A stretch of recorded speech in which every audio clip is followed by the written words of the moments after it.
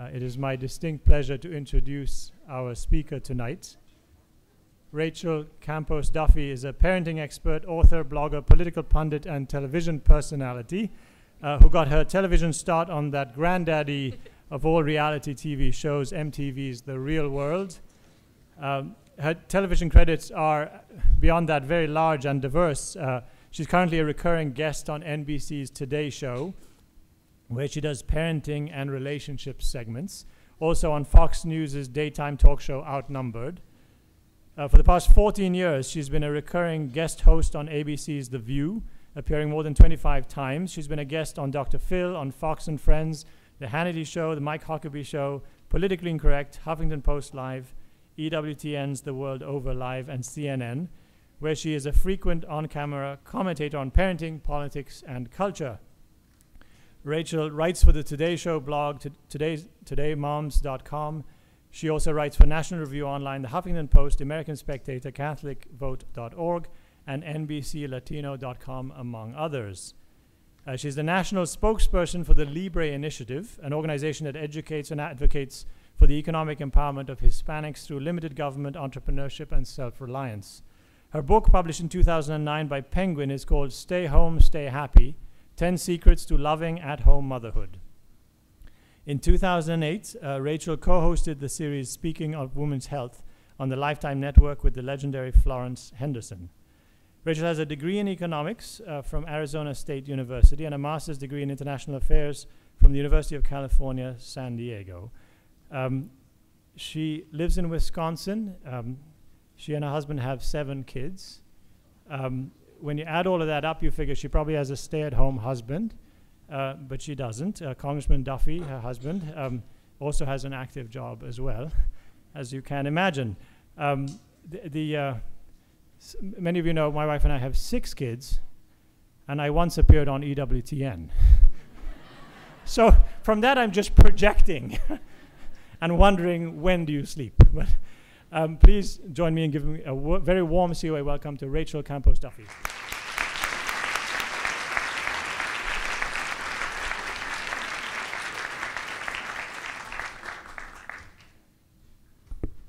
I'm going to start off, but first of all, thank you so much. Thank you for this invitation. It's an absolute honor to be here. It's very exciting. I feel very old. As soon as I'm around college kids, so thanks. I'm going to play a video to give you a little more background. Those are all true things that he said about me. However, I think it gives you a more full picture if you hear a little bit about my family's American dream story. So let me play that for you here.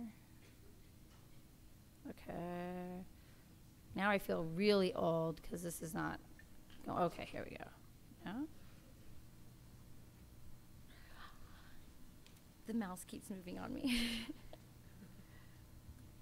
Okay, there we go.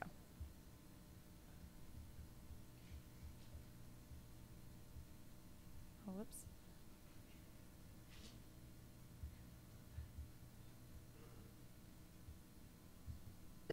For me as a parent, it's important for my kids to still appreciate how lucky we are to live in this country and the kind of sacrifices that their great-grandfather and their grandfather made so that they could have a better life. My name is Rachel Campos-Duffy. As a mother of 6, nothing is more important to me than my family. My grandparents came from Mexico, and my father was born in a small copper mining town in Arizona. They were very poor, but they were very resourceful. And so, even as a young kid, he was the shoeshine boy. He started his own piñata business when he was only 12 years old. So he's somebody who figured out at a very young age that what he couldn't do in Mexico, he could do in America, which was to transcend his poverty through hard work. When I was growing up, my dad was often in night school, earning his degree. And I think what he passed on to us, he didn't really tell us, he showed us.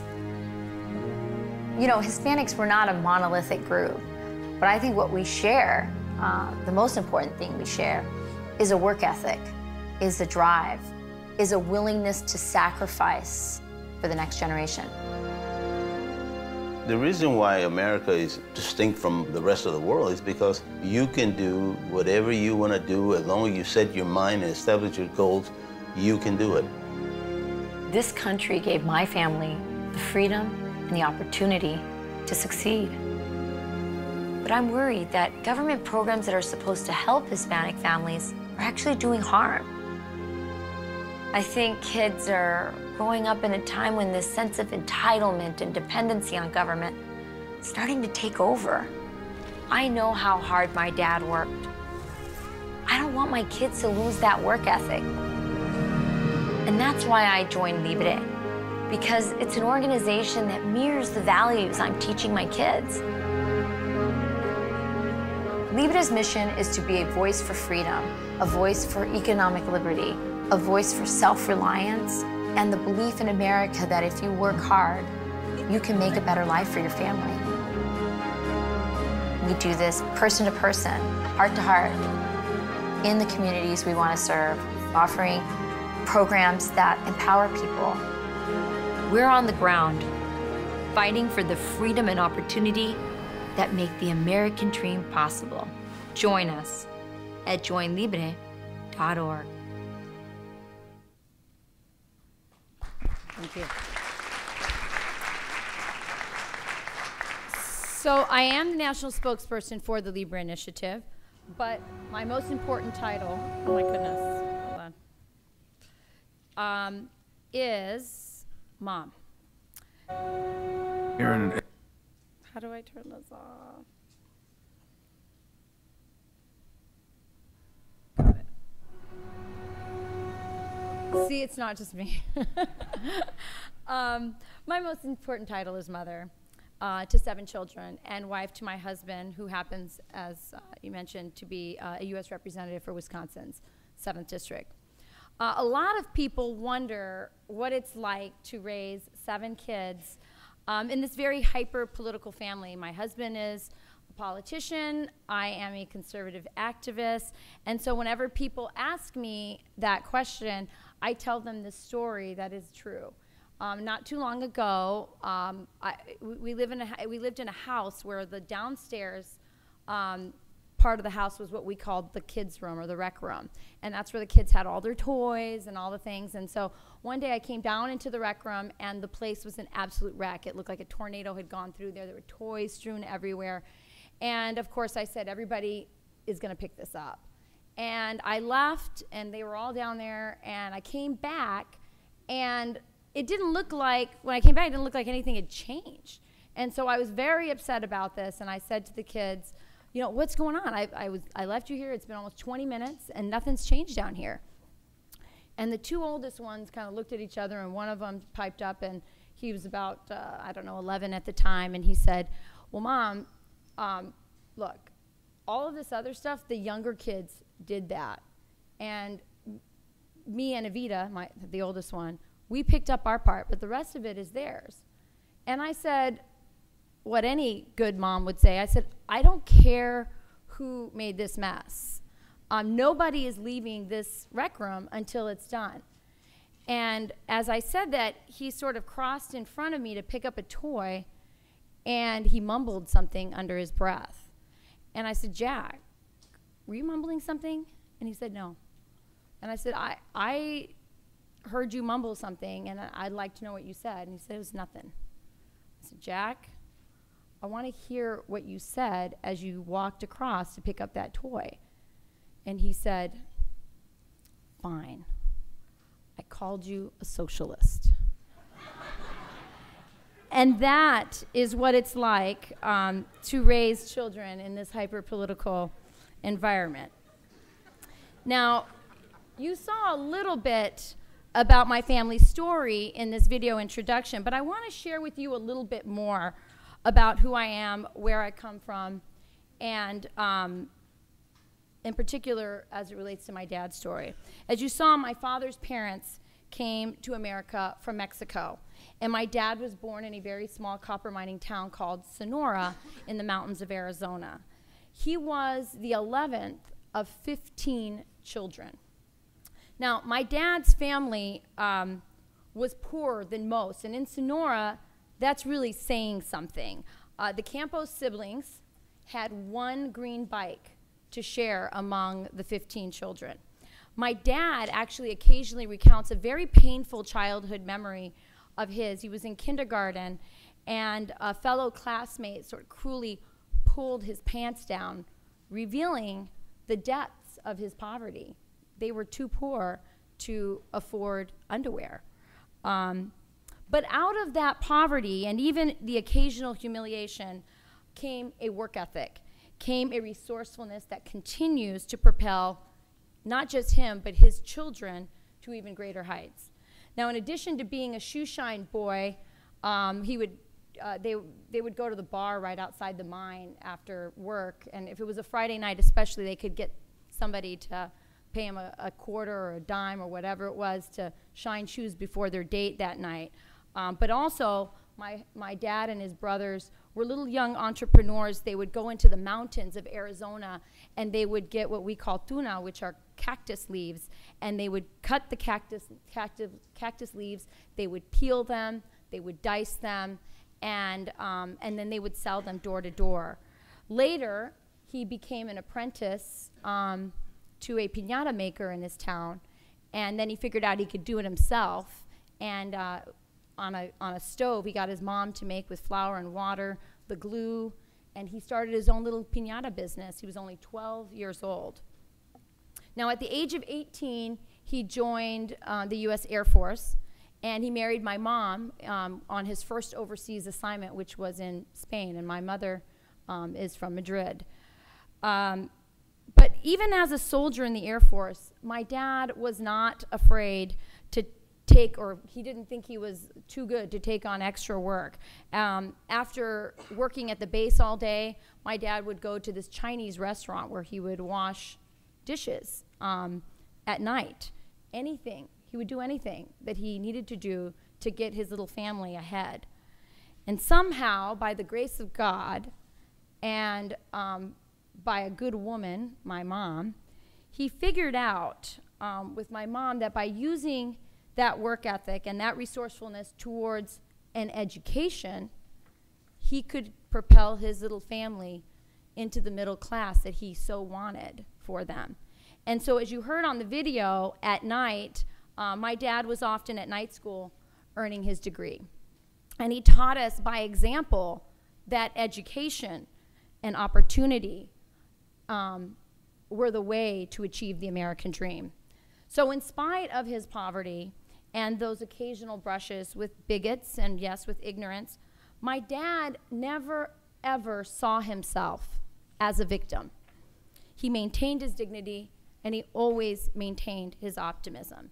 And today, that shoeshine boy is retired. You know, that shoeshine boy that couldn't even afford underwear when he was a child is now comfortably retired and in sunny Arizona. It sounds pretty good right now, right? If you were walking outside. All 4 of his children have postgraduate degrees, and his 15 grandchildren live lives that he really couldn't even imagine when he was growing up. My family, like so many of your families, have achieved the American dream. You are the embodiment, so many of you, of that American dream. And I can tell you that I am eternally grateful to this country and so thankful to God that I got to be born here. When conservatives ask me, how do you reach the Hispanic community? We hear that a lot in politics. It's something that my own husband's colleagues are asking themselves all the time. I tell them that it's not rocket science. You got to show up, you got to talk about the American dream, and you got to talk about education and economic upward mobility, because that's what they want. Look, I don't know if many of you know this, but Hispanics actually start businesses at 3 times the rate of the average American. They are highly entrepreneurial. It's cultural for us. Have any of you here ever been to Tijuana? Anybody here been to Tijuana? If you cross over onto the Mexican side into Tijuana, the first thing that you will notice is that your car will be swarmed by people trying to sell you stuff.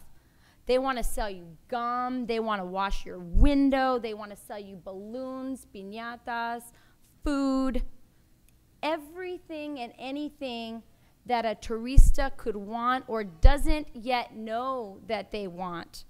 They will be selling it to you. All of those people, all of them are small business owners, and they have to be. They know that they cannot count on their government to provide them opportunity. So they have to create their own opportunity. I would posit to you that those Mexicans, those Guatemalans, those Colombians, those Ecuadorians who do make it to the country, to the United States of America, are the most entrepreneurial. They are the biggest risk takers in their countries, and they come here. They are natural capitalists. Plain and simple, Hispanics care about small businesses, Hispanics care about taxes, Hispanics care about regulations, and they care about economic liberty, even if they don't know what it means. Education. Hispanics know that education is the great equalizer. It is our path up the economic ladder. The freedom to choose the school that is best for your child, I believe, is a fundamental right. Competition in education works. It is simply human nature. I ask you to ask any parent, if you ask their kid, any parent ask their kid, run from here to the mailbox. Will they run faster if they run by themselves, or if you say run to the mailbox with your sister? They'll run faster if their sister is competing with them. I can tell you personally that there is nothing that gets my Latina blood boiling faster than liberal elites like Hillary Clinton and Barack Obama, who shut down school voucher programs for poor minority students while they send their own daughters to elite private institutions where annual tuition costs more than most Hispanic families make in an entire year. It is quite simply an outrage. And as a conservative mom, as a conservative activist, I tell my fellow Hispanics about this blatant hypocrisy every chance that I get. Conservatives, and yes, Catholics of every political persuasion, should be in every urban center fighting shoulder to shoulder with desperate parents against entrenched unions, special interests, and government's unfair monopoly on education. Finally, show up. That's what Libre is doing all over the country. We have literally embedded ourselves in Hispanic communities. We are hiring from within those communities. To be honest, we took this model from a very successful progressive model of community organization, something our president knows a lot about. And so we've actually taken what they're doing successfully. We embed in communities. We don't leave when, politicians and campaigns end. We hire from within the communities, but we are offering services that empower, not enslave. Our counterparts, my opinion, our counterparts on the left, I believe, they want to help with more government programs that lead to dependency, to cycles of poverty, to broken families, and to diminished dreams. Libre offers English language courses, assistance with starting a small business. We also help them with tax preparation, and we offer many other self-empowering services. I have seen firsthand in Hispanic communities that there is not a rejection of the principles of free market, of limited government, of individual liberty, of parental school choice and education, and personal responsibility. There is an absence of these ideas in those communities. When they hear these ideas, what they say to us is, why hasn't anyone told us this before? I want to show you right now a video that kind of captures that sentiment. This is the story of, and I'm going to need some help up here with the video. I don't want to screw it up here. This is the video right here. This is the story of our executive director. He is the person who actually founded the Libre Initiative. And his is a true story, and it's an American story. and I want to share it with you. Per capita in the nation. We used to have these Española jokes. My name is Daniel And really Garza. the brunt of the joke was the people. My American My people. experience started off. And I realized that I could help some of these people. No. Here in Española. There it is.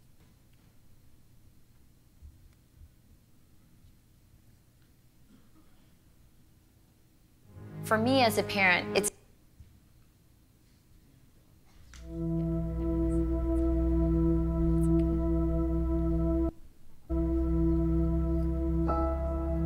My name is Daniel Garza, and my American experience started off here. I grew up picking crops with my family. My parents were immigrants from Mexico with nothing but a 4th grade education. We were so poor. My siblings and I would often miss school to work in the fields.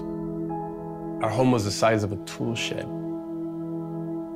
We had no running water, and what we would do is warm buckets of water on the stove so that when my parents returned from work in the fields, they would bathe with small cups.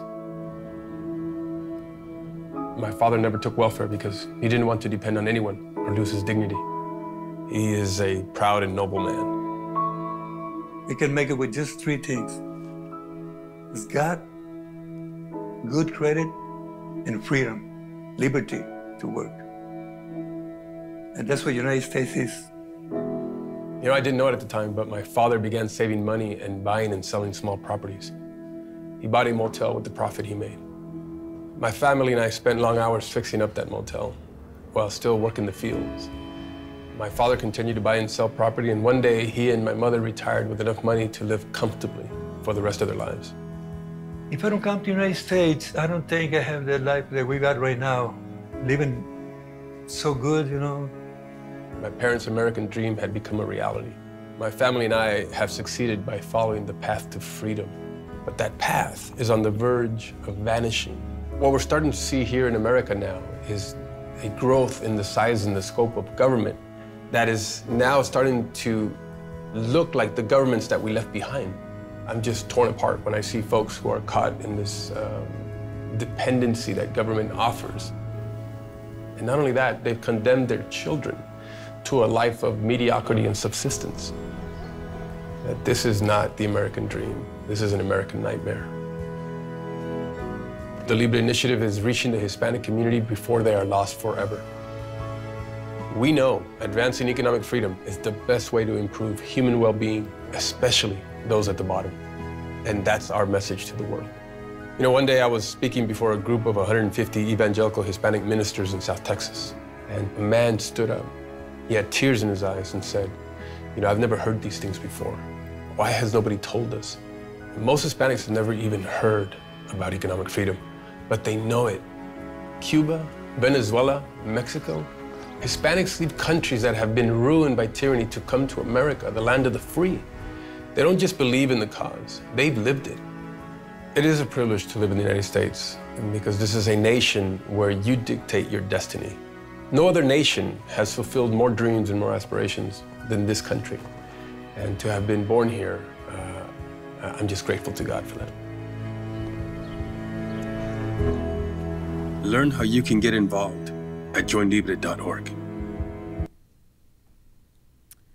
I would posit that outside of this business school, there's a lot of young people that also don't know the ideas about economic liberty, the ideas that Daniel was talking about in that evangelical conference. They feel it, they kind of know it, but they never heard it said in that way before. And I believe that our ideas are not just popular with Hispanics and immigrants seeking upward mobility. I think our ideas are attracted with young people like you. Now, you might not believe that if you look at popular culture, where conservatives have a very serious deficit in terms of their presence, something I think needs to change. It's actually give a talk about that as well. We can talk about that some other day. But I want you to look at this video that I'm going to show you right now, and I want you to tell me that these celebrities that you see on this video that I'm about to show you are not closet economic conservatives. It's hard to believe, but when you see this video, you will see that almost all of them were surrogates for Obama. And yet, their message is Libra's message.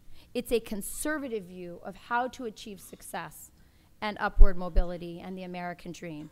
How do you lift yourself out of poverty in a way that respects your creativity and your human dignity? Can we turn the lights down? And we're going to play this video here.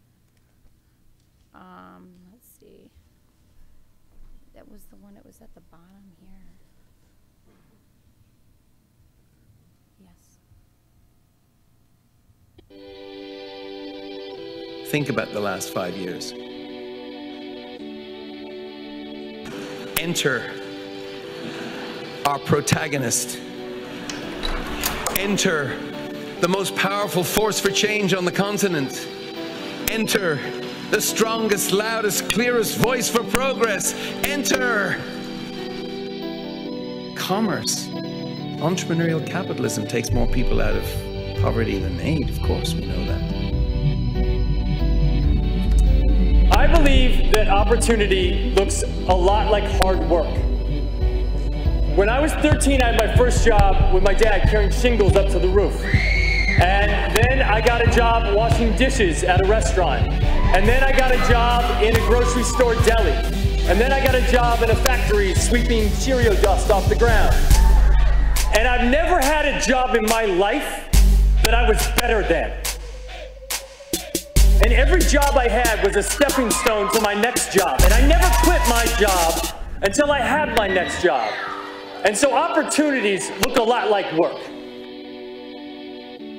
To all my little homeboys and homegirls back in the city, I came up in that same county building. Food stamps, welfare, Section 8. Check it out. You looking at me on TV right now, this is living proof that you can do anything you put your mind to, you feel me? Real talk. They call us the minority, you know, the black and brown, blacks, Latinos, but for sure, if you keep love, God, respect, and hard work in your heart, you can do anything you want in life, all right?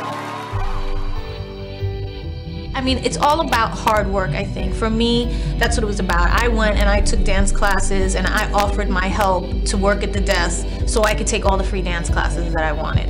Because that's what I wanted to do. I think that eventually hard work, dedication, and a willingness to learn everything without any ego is what is really the recipe for success. And you have to really know who you are. You really have to remember where you started, who you are, and nobody can change that.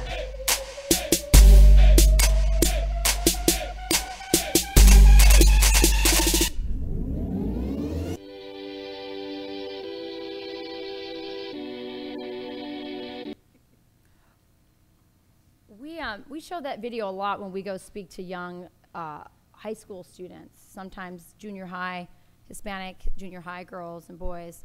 And I'll tell you, that video is very powerful to them for a lot of reasons. I personally love the story about J-Lo. I mean, I just think, you know, I can't afford dance classes. It's not an excuse. She volunteered to work the desk.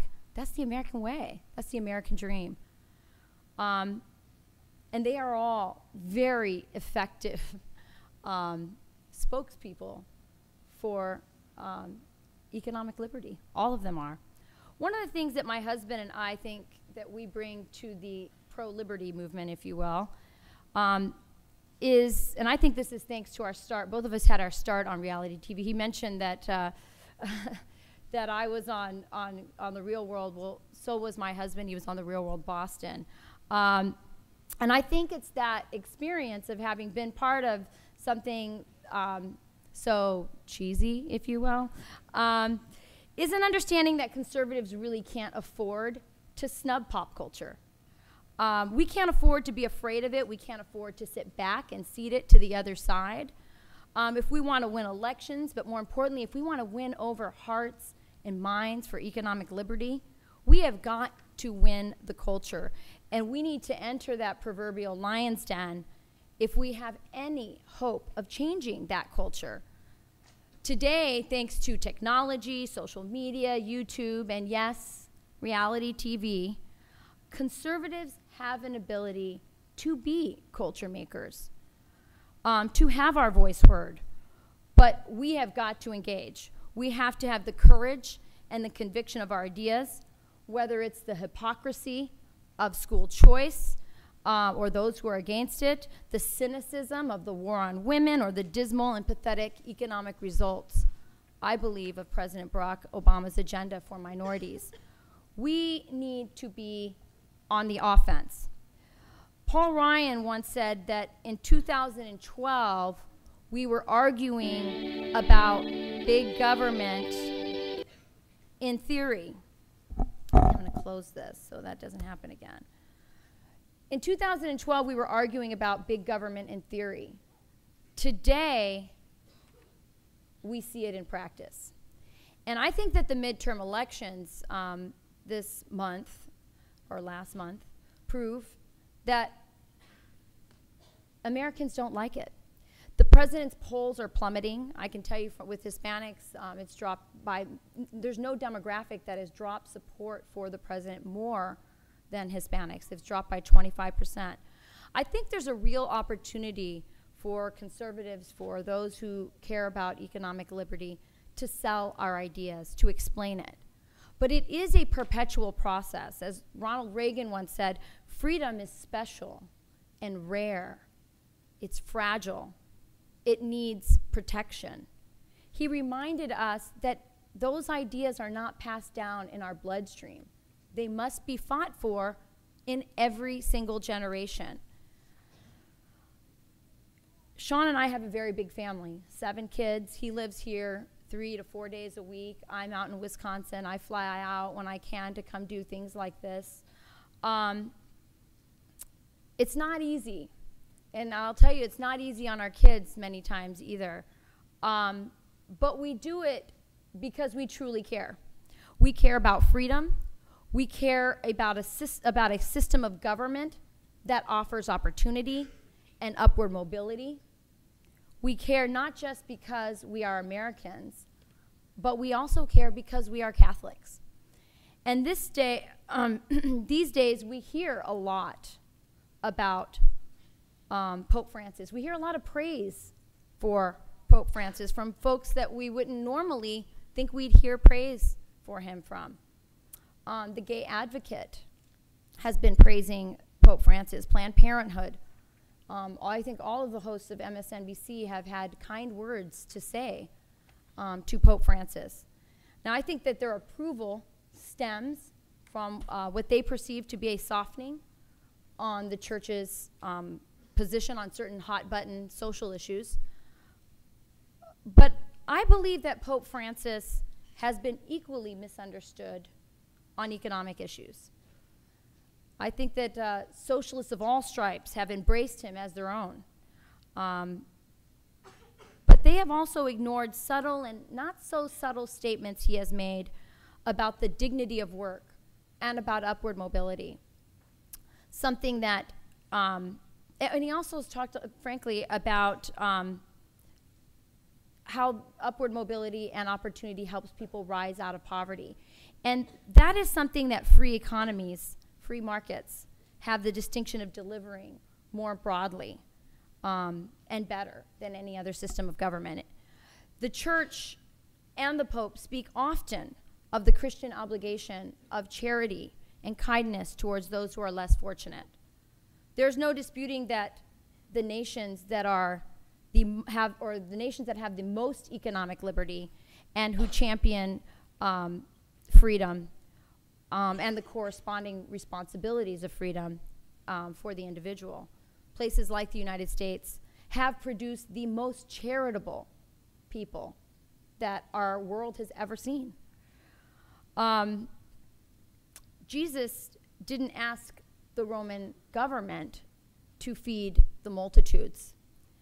Through his miracle of the multiplication of the loaves and the fishes, he taught us that the church and its people, who are the body of Christ, are individually responsible for the hungry and the needy among us.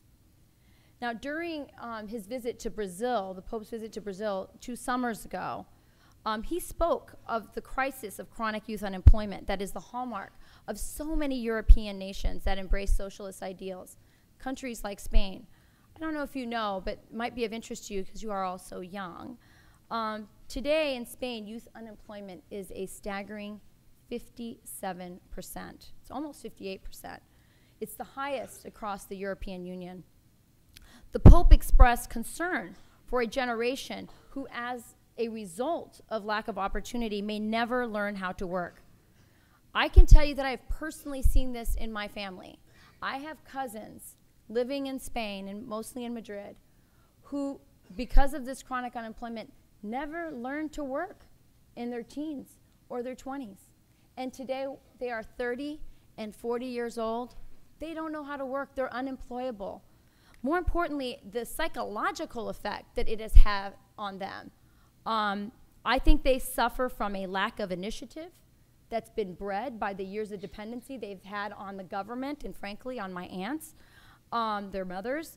Emotionally and psychologically, they lack the confidence and the self-esteem that working and prospering young people would normally have.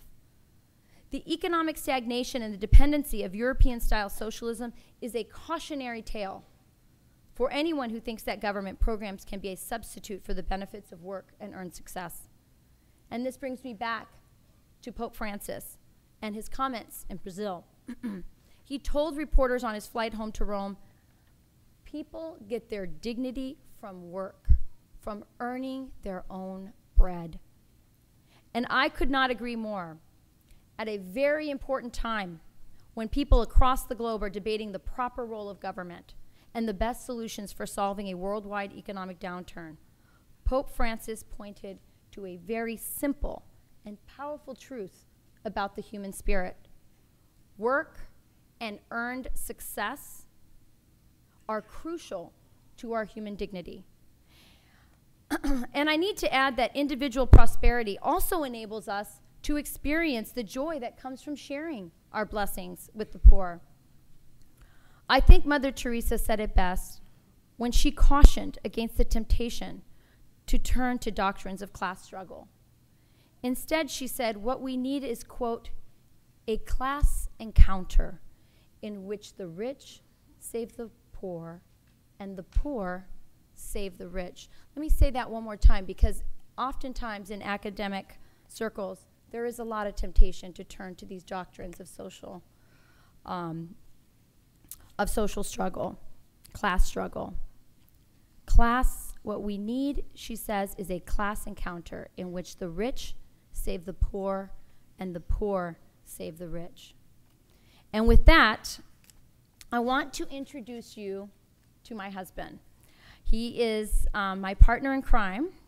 He is a third-term congressman from Wisconsin, born and raised there. He sits on the Foreign Relations Committee and on the Financial Services Committee. He was recently appointed to be the chairman of the Subcommittee for Oversight on Financial Services. He is a recovering lawyer. He is also a former world champion lumberjack athlete. I don't know if you've ever been up late, hopefully not drinking, and turned on ESPN at around 3 in the morning. You might see those lumberjack sport competitions, and Sean was one of them. He was a world champion speed climber on those giant 90-foot trees where they climb up and they come down. He is a dad. He's an awesome husband. He's a great partner. And I'm going to bring him up here with me, and both of us will take any questions if there are any. Thank you.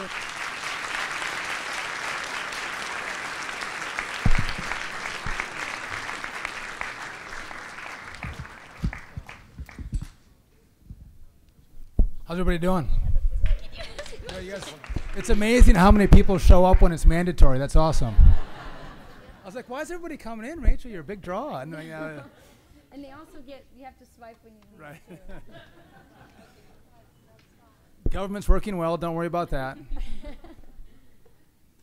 Any questions? And you can ask about anything. I mean, even if it's real world, we'll answer it.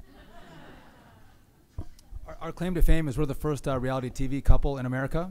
We have a meeting on tape. Yeah, the first moment we met was captured on video. Very exciting stuff. On video. Hello. My name is Aiden Burns. I think you brought up a pretty important point about how society now is kind of leaning towards a attitude of entitlement. But something that I thought about while watching the videos was I don't really think that hard work is characteristic of just one group of people. But I think you did bring up a good point that like people nowadays actually do need to work hard and work on their own. But even Kendrick Lamar said that he had was provided food stamps to kind of help him get him going. And I think that welfare is something that needs to be discussed, but it's more of a political issue. And I was wondering, everyone here is in the School of Business and Economics, and I think our school is actually moving towards a new way of educating business and saying that we can do good while we're in our profession rather than waiting till we've made money and giving back. We can do it now. So I was just wondering what you could tell us about what we could do like while we're pursuing like these careers in business. How could we help people pursue economic freedom while operating in a vocation of business? I think you bring up some really good points. I do think that this is a country of immigrants. I mean, we're having this national debate right now about immigration. And there's a political discussion about what's the right way to do it or not do it or how we do it. But I would say that what immigrants have always brought to this, so I'm not saying that, I will say as a Hispanic, I think we work hard. And I'm not gonna apologize for that. But I will say that first generation immigrants of any of them have always brought a certain energy, a certain work ethic, a certain drive, a certain grit that has always benefited this country. And it's always provided an example and a reminder for all of us of why this country is great and the opportunities that it provides. I agree with you that you don't have to wait until you become the next Bill Gates to help people. But I think it's interesting what Ashton Kutcher did. I mean, I think he educated a lot of people about what it takes to get there. I think there's a lot of young kids these days who are watching TV and see someone like that and just think it just happens. And it doesn't just happen. And I think when you ask what you can do as a student who's privileged enough to be in an institution like this, in a department like this that is actually giving these ideas, something that so many business departments are not doing, is to share it, to share those ideas, to talk about them, and to engage in debates in your school and in your families and in your circles. I just think that we have to constantly, it's like that Ronald Reagan quote I gave you, we have to constantly and perpetually remind ourselves, this country's an idea, it's not passed down through the bloodstream, it's a constant battle. And maybe I could partially answer it as well. We have a debate in the media and in Congress and probably in the classroom. What do we do with unemployment benefits? People are having a hard time. Should we extend unemployment benefits? What do we do with minimum wage? If you ask, people who are Democratic at a very high percentage, they'll say, obviously raise the minimum wage.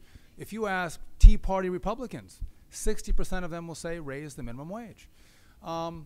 We talk about food stamps and making sure we're helping people out, and I believe there's a role for government assistance, but you have to have the right balance. And I don't know if you guys talk about this in class. Our example in Wisconsin is we have unemployment just over 6%. And we're having these conversations about minimum wage, about unemployment, but we have jobs in manufacturing, machinists, welders.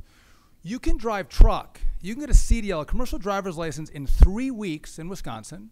You can get behind a big rig, and you can make 40 to 60 grand a year. They can't fill those jobs. There's no one coming. They have trucks, they have loads, but they don't have drivers. They can't get people in. And so the question becomes, are we offering too much? Do we not have the right balance? Are people not out there hunting because government is giving too much? Or is there some other reason for this? But when we have opportunity in our communities and we can't fill those opportunities with a workforce, we have to reflect on that and go, maybe we've got it wrong. Maybe there's a different way to do it. And the compassionate thing to do isn't always to give more. The compassionate thing is to have the right balance so people get help when they need it, but also incentivized to get off it and get back into the workforce. Do you guys talk about that at all? Is that discussed? Yeah? Real problem. If you have any advice for us, we'd love to take it.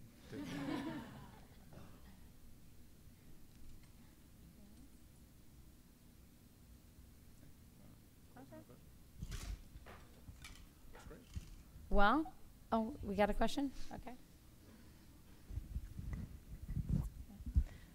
Hi, my name is Paige, and you guys mentioned that you both met on TV, and you said you're open for any question. So can you just tell about how you met? Sure. So I was on, I think you guys know, everybody here knows what The Real World is on MTV, right? Everybody knows? No? No? Okay. So The Real World is sort of like the granddaddy of all reality TV. It's sort of where it all started. And it started on MTV, and the experiment was, what if we took 7 people from very diverse backgrounds and stuck them in a house, in a really, really nice house, and taped them for like 6 months? What would happen? And so I was in the 3rd, so it had been on for 2 seasons. It started in New York, and it was sort of like a real, like, you know, not very popular show, but people were starting to get curious. And then they did it in LA, and then they decided to do it in San Francisco. And I had was about to graduate with my degree in economics from Arizona State. On a bet with a friend, I applied. 40,000 people applied to be on the show, and they picked 7. And I got flown out to San Francisco to be in this.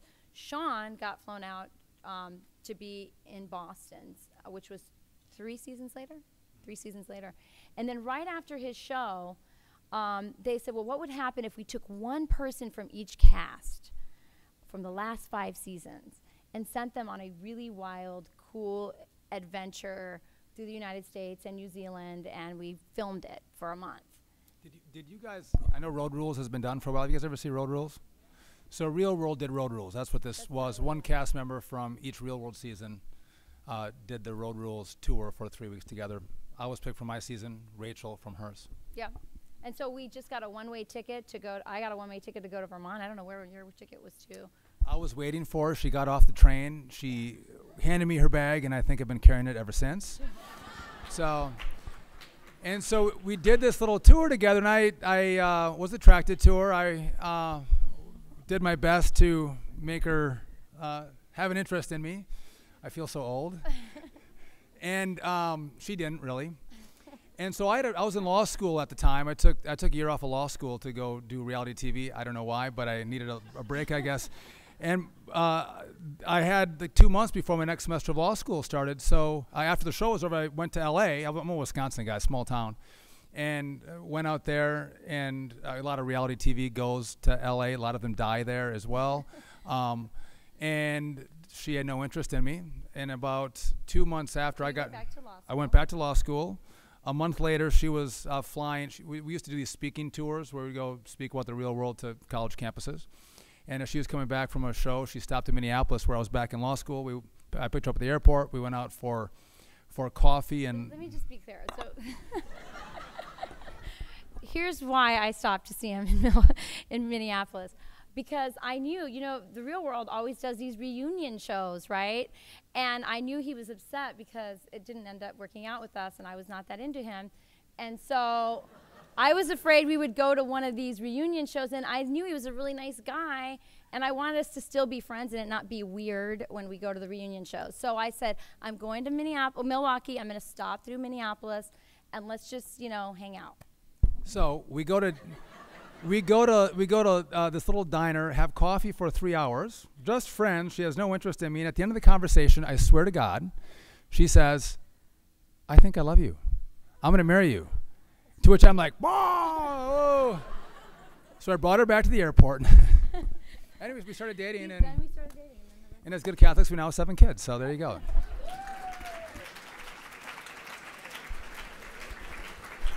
And if I can offer you any advice, if you want to get involved in politics, do not do reality TV. I promise you, you'll embarrass yourself. You'll say stupid things, and it'll come back to haunt you forever. Okay. So that.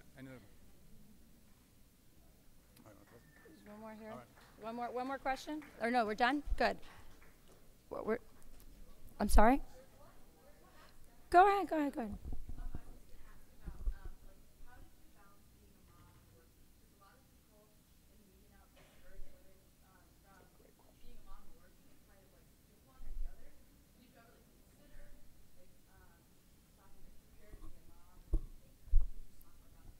It's a very good question. First of all, when I met Sean, I was up for a show called The View, and with Barbara Walters. And so I thought that that was what my life was going to be. Instead, I ended up marrying Sean. I was the finalist. The job went to Lisa Ling. I got married. I had 3 kids. And guess what? The job came back around when Lisa Ling left to go do National Geographic. And Barbara Walters called me back and said, we'd like you to audition again. And I did another series of on-air live auditions. And it was between me and Elizabeth Hasselbeck. And Elizabeth Hasselbeck got the gig. And so up until then, I thought I had kids, but I thought that I was, going to go do that. And I was sort of between gigs. Well, after I didn't get the gig the second time, I was home. And I was pregnant with my 3rd, and I oddly did not really long to do that as much anymore. And I became an at-home mom for the next, 7 years, something like that. And then a couple years ago, and I wrote a book about it, and I think at-home motherhood is a wonderful thing. It is as powerful, as beautiful as any choice any woman could ever make. A couple years ago, I got the opportunity to join the Libra Initiative as their spokesperson, and I work mostly from home where I'm with my children, but I do travel, and I'm definitely a lot more active than I was in my earlier years. But it's a constant battle. It's very hard. Working it all out is sometimes like, watching sausage being made, and how do I figure out where everybody's at? I've got 4 kids at 4 different schools. It's very crazy. It's very hectic. I would not allow my husband to do what he does, and I wouldn't do what I do if I didn't really passionately believe that this helps people, that this message of economic liberty, of self-reliance, is something that really helps people. If I could add to the conversation of at-home motherhood, listen, you look at media. Rachel's at home with the kids, but she's able to, write. Internet has done amazing things for people to be able to work from home.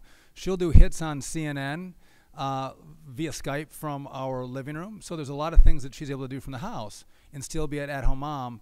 And so it's pretty cool. You can find a unique balance that you couldn't have 20 or 30 years ago.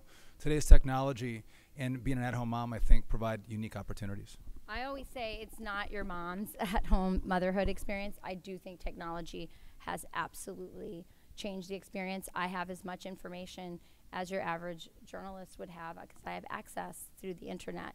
And so I think some of the isolation and some of the lack of community, you can find that online. You can participate in ways that just were simply not possible 20, 30, 40 years ago. So I would tell you this, I will leave you with last advice for the women in the room. The most important decision, and actually it applies to the men, the most important decision you will ever make in your life is who you marry. And that will determine how you balance things if you have a real partner. So thank you so much. Can I leave you guys with one last hit? The Capitol is right down the street. I'm only taking conservatives, Republicans. If you guys are looking for opportunity to come and intern on the Hill, there is great opportunity, whether it's a Republican office, if you're a Democrat, go to a Democrat office. You're right here. You can't beat the experience. I know that we're all looking for interns. Sometimes we don't fill all the positions. Looks good on a resume.